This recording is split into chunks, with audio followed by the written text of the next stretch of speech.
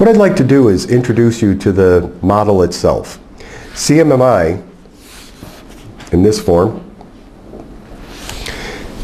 was developed from a series of models that were predecessors. There was a software CMM, there was a systems engineering CMM, there were many other models. And all of these models were developed out of pure quality principles that have been around for many, many years. Individuals like Deming, Duran, Crosby, all had similar experiences or similar models focusing on the quality of products. But the products the focus of the quality of products is primarily equated to the quality of the process for developing the products. So there's a heavy, heavy emphasis in the CMMI model on process and what process means to a company and how good a process is. An interesting phenomena that I find when I work with executive managers is I ask them about the hardware assets that they purchase for their employees. Things like computers, desktops, laptops, networks, servers, on and on and on. And they easily can recommend or recognize that those are assets to the company. The company purchases them, supports them, maintains them for the benefit of their people doing better work. So I immediately follow up with the question, do they consider their processes as assets? A process asset would be, for example, a good testing process or a good requirements development or management process. And it's interesting that many, many companies don't perceive process as a valuable asset to doing business.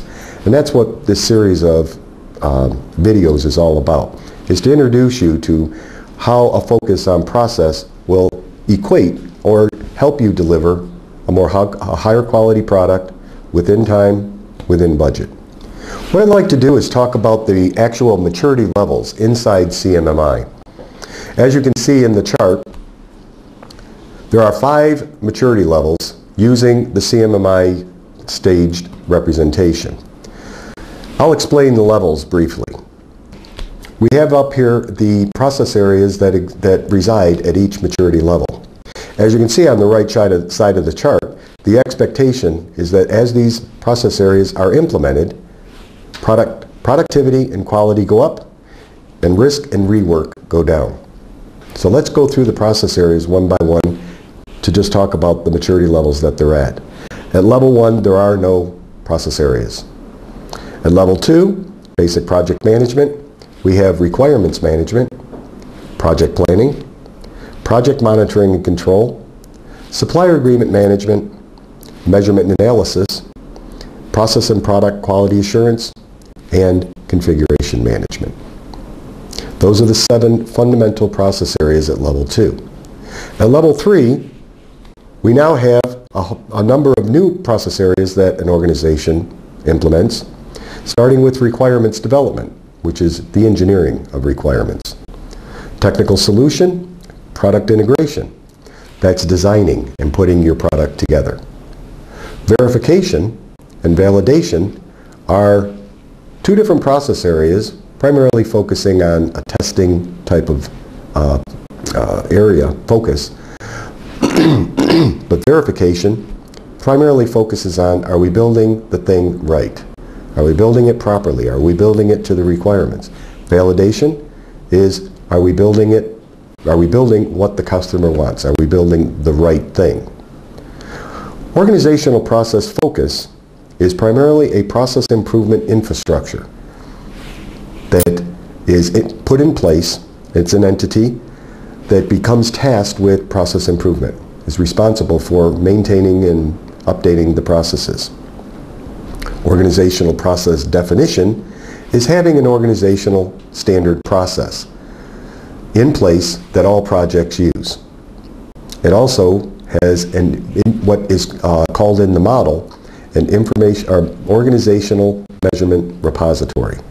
This is where most or all projects would provide back data and measures on the enactment of their projects to be further analyzed and at the organizational level. Integrated project management sits on top of project planning and project monitoring and control. It's the project managers using the standard process to create their project's defined process such that they can then conduct business for the project specifically to meet that project's needs. Risk management, again, is another management process area that sits again on top of project planning, project monitoring and control, but it focuses primarily on the discipline of managing risks, having risk mitigation plans, identifying, prioritizing the risks. And lastly, decision analysis and resolution is the process area that requires that an organization have a formal way to make critical business decisions. Those are all at level 3. At level 4, we only have 2 process areas, but they're focused primarily on the project and the organization. OPP, or Organizational Process Performance, is the organization picking which processes will be the appropriate targets to meet their organization's business objectives, quality objectives, productivity objectives, on-time delivery objectives, things of that nature. Then quantitative project management leverages those business objectives, and the projects typically adopt them and then use statistical techniques to manage their projects. At level 5, we have 2 process areas. One is OID, or Organizational Innovation Deployment. That is primarily focusing on having the organization provide process improvement proposals quantitatively, such that they're targeting different processes and process improvements with new technology, new techniques, but they're quantitatively described such that the organization can understand more quickly that they'll meet a specific goal of improving doing business.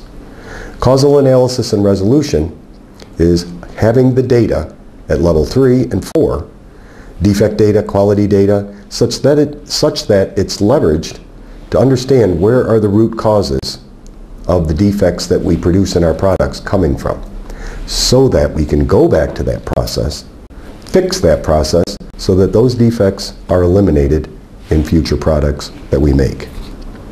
Those are the process areas at level 1 through 5.